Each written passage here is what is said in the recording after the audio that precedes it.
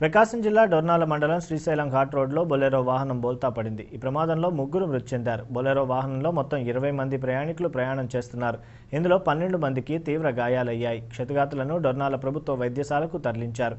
శ్రీశైలం మల్లికార్జున స్వామిని సందర్శించుకుని వస్తుండగా ఈ సంఘటన జరిగింది.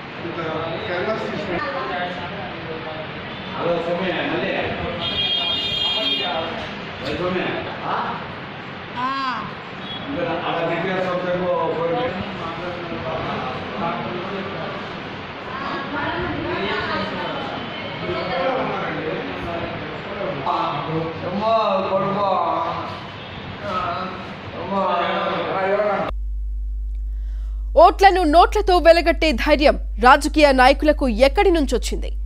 నోటు కోసం ఓటును అమ్ముకోవడం వ్యక్తిత్వాన్ని తాకట్టు పెట్టడం కాదా? డబ్బుతో గెలుస్తామనుకునే నాయకులకు గుణపాఠం చెప్పలేమా? రండి, మార్పు కోసం కలిసి కదురుదాం. స్వచ్ఛ సమాజం కోసం స్వచ్ఛ పాలిటిక్స్ 1 to 3 టీవీ మీతోనే, మీ వెంటే.